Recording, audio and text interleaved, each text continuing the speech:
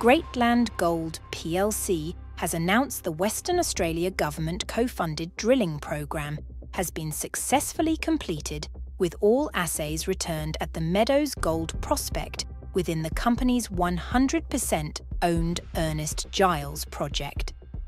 Highlights from the positive announcement demonstrate the co-funded drilling programme completed 2 diamond core holes for 1,267 metres at the Meadows gold prospect, with confirmation of anomalous gold mineralisation and pathfinder geochemistry. The company is now sending the preserved half-core to the DEMIRS Core Library for storage and scanning.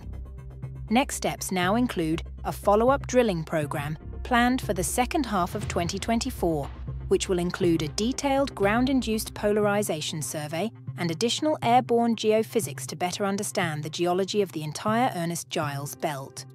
This will undoubtedly lead to further refinement of the geological model for further exploration.